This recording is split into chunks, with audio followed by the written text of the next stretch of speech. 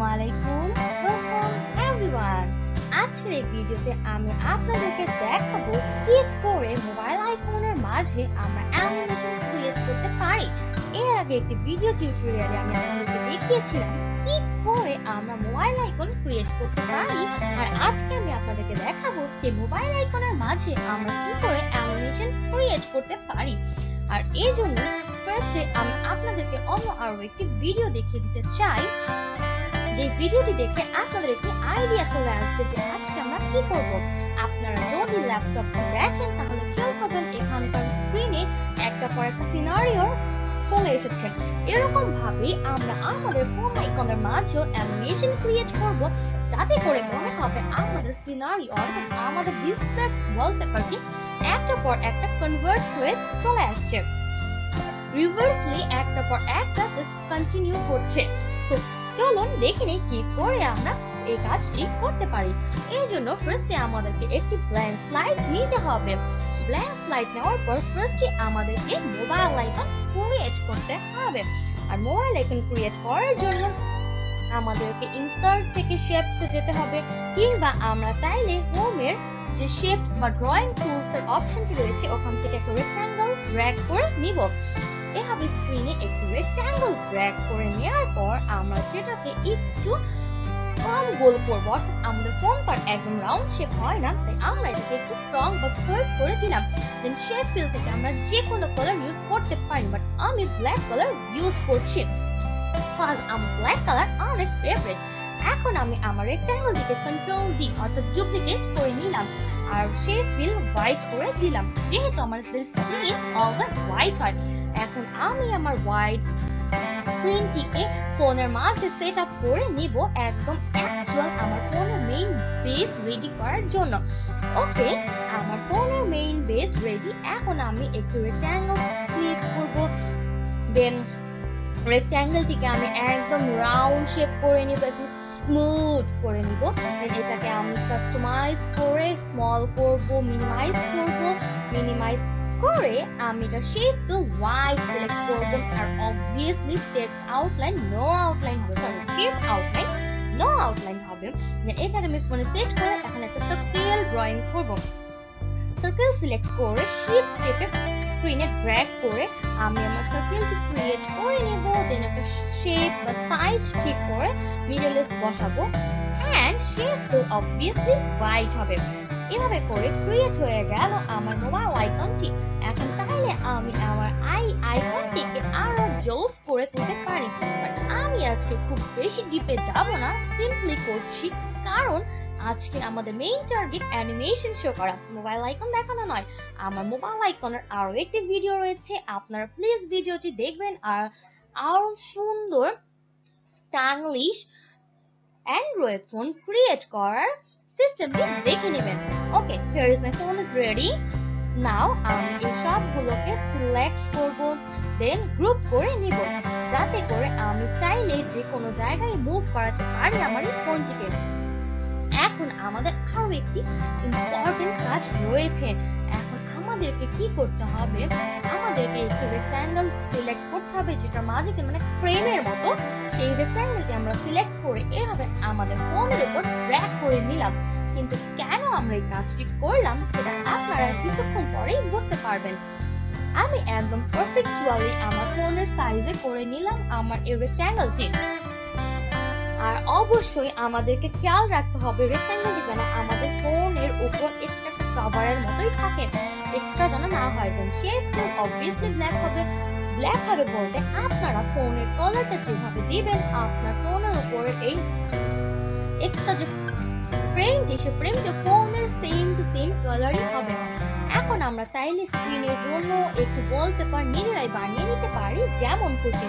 এই জন্য ফার্স্টে স্ক্রিনের মাপে একটি রেক্ট্যাঙ্গেল ড্র করতে হবে, দেন আপনার এটা শেপ ফিল আপনাদের ইচ্ছে মতো দিবেন, আর অবভিয়াসলি ডিজাইনও আপনারা আপনাদের ইচ্ছে মতোই করবেন।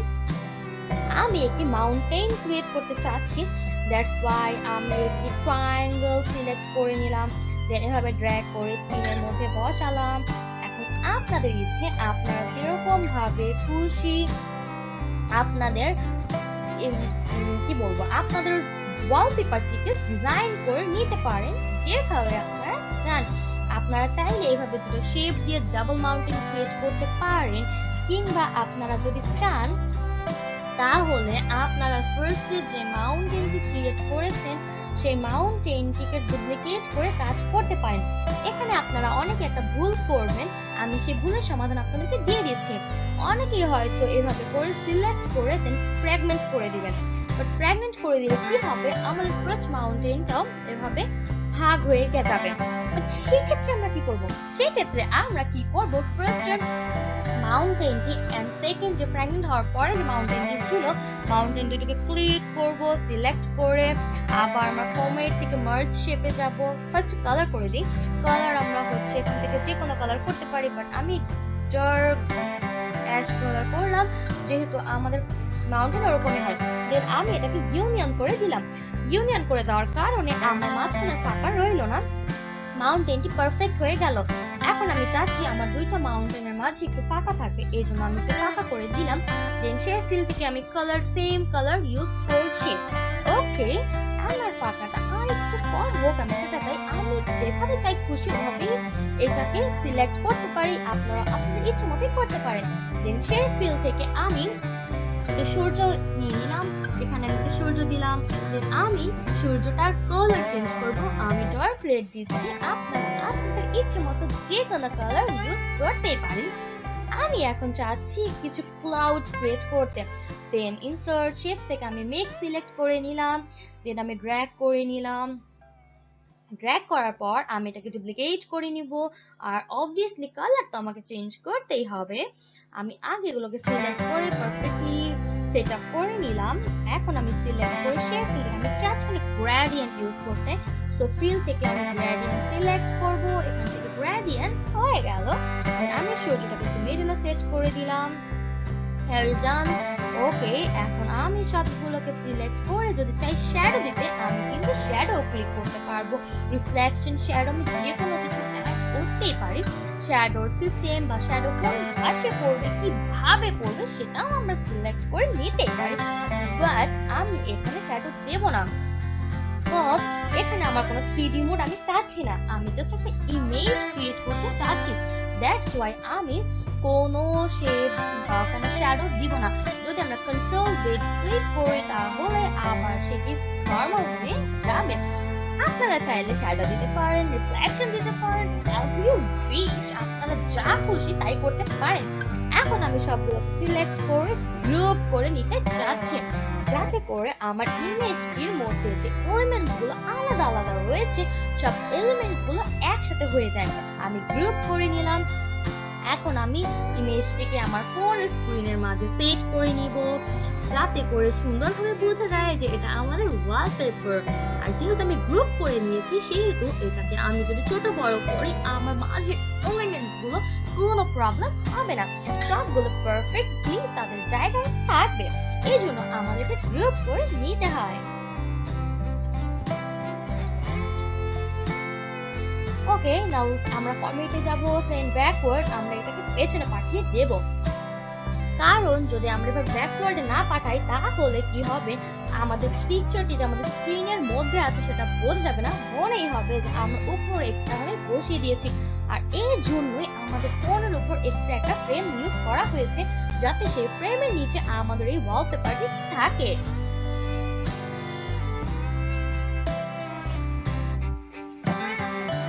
দেন আমরা অ্যানিমেশন দিব, আমরা যে কোনো অ্যানিমেশন দিতে পারি, ফ্লাই ইন, ফ্লোট ইন বা যা কিছু। আমি এখানে ফ্লাই ইন ইউজ করছি, যাতে করে আমার অ্যানিমেশনটি নিচে থেকে উঠে আসছে এরকমটা মনে হয়।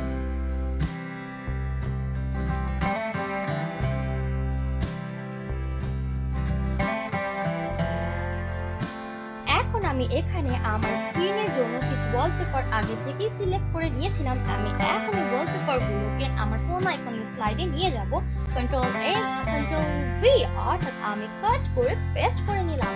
এখন আমি এগুলোকে সাইডে রেখে আস্তে আস্তে একটি করে একটি উপর আরেকটি স্ক্রিন পেপার বা ওয়ালপেপার সেট করব। আর অবভিয়াসলি আমাদেরকে খেয়াল রাখতে হবে আমাদের ওয়ালপেপার সাইজগুলো যেন ফোনের স্ক্রিনের সাইজেই হয়, তা না হলে কিন্তু আমরা পারফেক্টলি আমাদের কাজ করতে পারবো না। সাইজ মেইনটেইন করে দেন স্ক্রিনের উপর বসিয়ে আমাদেরকে ফরম্যাটে ক্লিক করতে হবে। ফরম্যাট থেকে আমাদেরকে সেন্ড ব্যাকওয়ার্ড দিতে হবে, বাট তার আগে আমাদের খেয়াল রাখতে হবে আমাদের কিন্তু সবগুলো পার্টে অ্যানিমেশন সিলেক্ট করতে হবে, তা না হলে কিন্তু হবে না। তো সেন্ড ব্যাকওয়ার্ড দিলে আমাদের ছবিটি ফ্রেমের ভিতর ঢুকে গেল, দেন অ্যানিমেশন দিয়ে দিব আমরা। এইভাবে করে আমরা আমাদের সবগুলো অ্যানিমেশন বা সিলেক্ট করব। দেন মানে আগে আমরা অবভিয়াসলি আমাদের ওয়ালপেপারটা সেট করব, দেন ওখান থেকে ফরম্যাটে যেতে হবে। ফরম্যাট থেকে send backward, then animation fly in. এভাবে করে আমরা প্রত্যেকটা সিনারিও বা ওয়ালপেপার বসিয়ে ফরম্যাট ব্যাকগ্রাউন্ড, ফরম্যাট থেকে আমরা সেন্ড ব্যাকওয়ার্ড অ্যানিমেশন সবকিছু ক্রিয়েট করে নেব একদম সেম ওয়ে ফলো করে।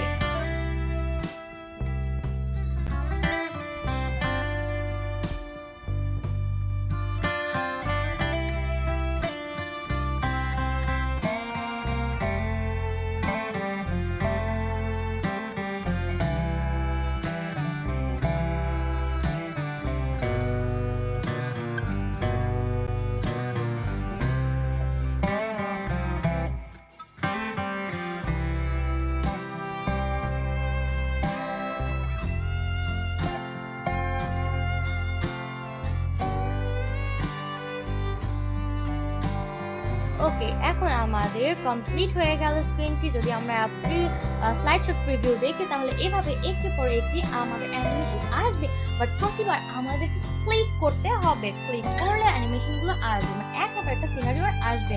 আমরা যদি চাই একটার পর একটা আসুক, আমরা সবগুলো সিলেক্ট করব, দেন অপশনে যে আমরা এখানে অ্যানিমেশনগুলো আসার স্টাইলটিকে ফার্স্ট করে দিলাম, যাতে একটু মানে সুপার ফার্স্ট থেকে আমরা নরমাল ফার্স্ট করে দিলাম।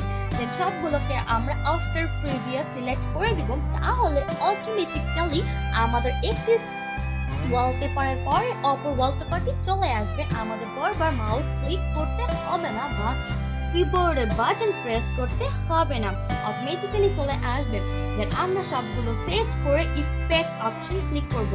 ইফেক্ট অপশন থেকে আমরা সফট এন্ড অর্থাৎ আমাদের পিকচারটিকে সফট এসে থামবে সিলেক্ট করে দিব।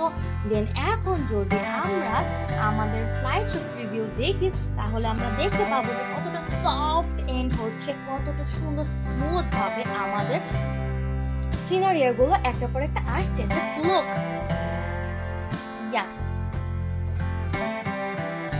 এই হচ্ছে আমাদের মোবাইল আইকন, যেখান থেকে আমরা ইজিলি আমরা অ্যানিমেশন সেট করতে পারি। তো আপনারা অবভিয়াসলি এটা ট্রাই করবেন, ট্রাই করে দেখবেন। যদি আপনাদের কোনো প্রবলেম থাকে, আপনাদের যদি আইকনটি বানাতে কোনো প্রবলেম ফেস করেন, আপনারা অবশ্যই কমেন্ট করে জানাবেন, আমি আপনাদের প্রবলেম সলভ করে দিব। আর যদি কোনো নতুন আইকন আপনাদের দরকার হয়, যে আইকনটা আপনারা বানাতে চাচ্ছেন বাট বানাতে পারছেন না, অবভিয়াসলি আপনারা কমেন্ট করবেন, আমি আপনাদের কমেন্টের অ্যান্সার দেওয়ার চেষ্টা করব। এন্ড অবভিয়াসলি আপনাদের সাজেস্ট করা আইকনটিও ক্রিয়েট করে দেখাবো। আইকন, অ্যানিমেশন, ব্যাকগ্রাউন্ড, এনিথিং আপনারা যে কোনো কিছু কমেন্ট করে জানাতেই পারেন। আর তার থেকে বড় কথা হচ্ছে obviously subscribe my channel and press the bell icon, যাতে করে আমার প্রতিটি ভিডিও সবার আগে আপনারা দেখে নিতে পারেন। So stay with me. Thank you সবাইকে। আসসালামু